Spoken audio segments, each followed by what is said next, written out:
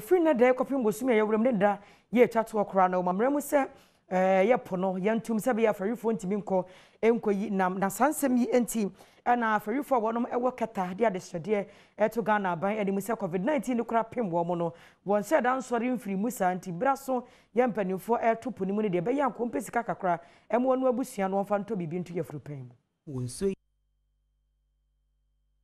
aferifo a wokọ ensoso ewo kitakropom mu vota mantem no ekame ayese eye adwuma bi adabia woye esanse dabia da osimu ahomache ede won net ekogu enso yi so na enuru anopetututu no na net yi ache enam wonso yi mu a adwadifo bi oba enso na no enso ebeto no otimi enya bito ede ko edwom ekoton nenso sesi ada aban ede enhyehyeye egu akwam a wo kyerɛ sɛ watoto epumu eye July yi mu ede kosi na wieye esanse wo pese epumu empata ene emunam nada ehome na afi ensuo no eno nso so etiminya ahome kakrenti no afarifo bi a wo vote amantam a wonpan na wodi ensem a wo kan sɛ san hyehyeye a aban de abai enya de ebeboa wo esanse wo mu bi ensuo mu ena okoyi nam ebeton ede hwɛ abusua esenti san hyehyeye ede ohia ena ebre won so kosi afetoku aye wo bi a wonya asa nimdie efri ne papa honom a woyi nam ewo nsuo so na ebra wo ne Adom Kasee ekasa no ensem bi a wo kan ye eni.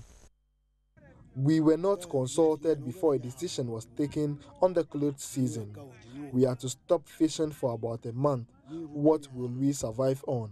We have school fees, medical bills, among others to pay.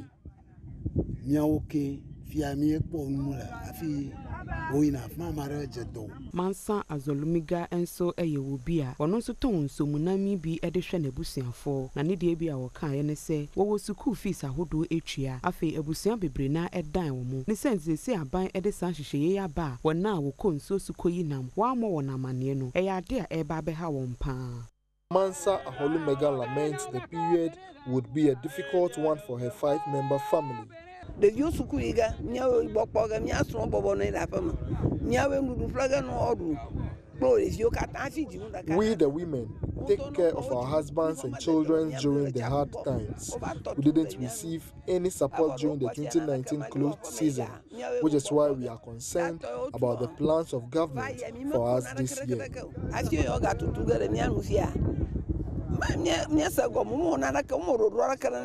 Ebra empenyumfo ehia ya wode san hyehyeye gu akwan mu asabre watoto epumu osofo hwensu munamie ene ehumpuntu ho nsam so Lydia Hawa Kumsen ene omanfo ekasa no nsem bia wodan na di eni. We have tried to come out with some support that we are still doing the procurements. We need to follow the procurement process. So very soon, within a week or two, you see us coming round to your regions, your fishing communities, to give you something small so you can take care of the children. Government cannot give you physical money because you are over 20-something thousand members. Government cannot give you money to sustain you. The only thing we can do is the ministry to support you with something small to take care of the children. We're also coming round with some fishing nets. And it tells you that you don't have to use the unauthorized fishing net when that fishing net is given to you. We're going to leave no stone unturned. Please, I'm not here to arrest anybody. But if you fall into my trap, I will not spare you. Said Kede ena oye aferifo wo honom no won panyim pa na ne de bia wo kan eni. Man, Seth Kede advocated for the formation of monitoring units to ensure compliance within the period. Na awomefia wo anglo ani din eni togbe isira otoso miensa ede abasobode ena akwa ma aban se san hyehyeye wode egu akwam a eba beboa ama ensu ahodo nyinada ebebo ho ban.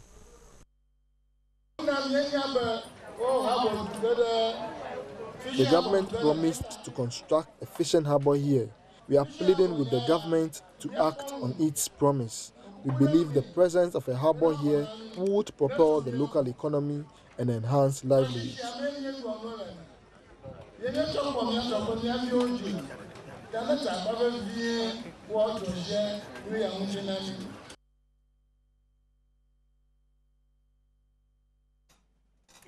Yegusiwa ejina afarifo wonom akachede dom kuma wonom yemarse begafie ne sentrofo di nkomo womo nsem nyina ne so suse Ghana aban gigi sika edi free womo a ekura eye ship akese anase vessels na wode kopo so na wode ko ekoyi namna se sika na wogigi ni nti wosuse botaye nti ampanimfo topumu no enya de sesa botaye ne betumi abamu NDC mnashe bedwafo ensomtrofo enhyiamu no ena dom kuma ne kasamafo ewo food and agriculture and cocoa affairs so ewikopoku editu dase sa close season ya abanya bohu dehuru se enche eba be hyase no anhwe yi a enya de a ebeye adwuma mnashe bedwani a wogine ma wonum wasu na afui ekire mu se sede na nado aban no ato tumikrata sika wonum wo vessel libi edi adwuma ni mu nti no enya de a sa nipakue ebetimi antena se abusumi mienu ewa abra won konkoye adwuma esan se koba ne sa sika aban age won ho no enya de a obetimi atua se si a ye kasai ministry na issue lances no ye no afe na bosum yensa bia wa renew lances no into January to March wa renew March to June wa renew July to September now renew. So renew lances here. So the year 3 months. Now a san country say July any August there. And come kwa year juma. Lances no one so ayedin. Na a year $7,000 NDC was no $7,000. That's right. And a year $27,000. And to continue $27,000 no. I man the lances are just what me year juma.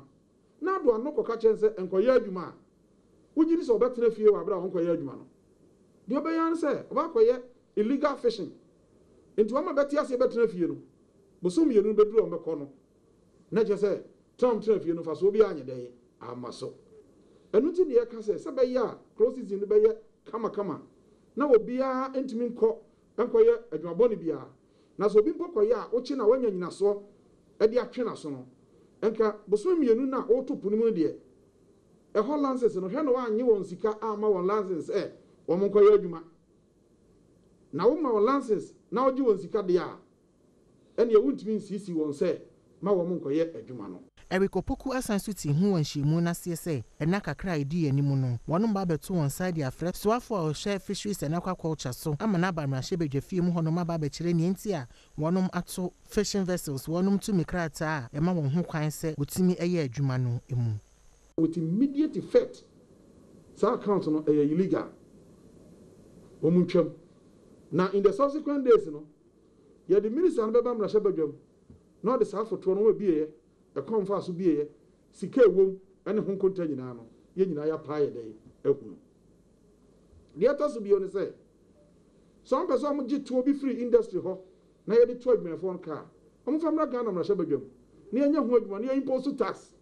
No be who's a buying tax. Now what your tuamka. Na so befa kwan a etiamra so akwajeje. Obi a wokọ hwe na dwuma ye no, so na dwuma no koyi wakwaje sika de atua honka. Na omna kwotsan de okọ.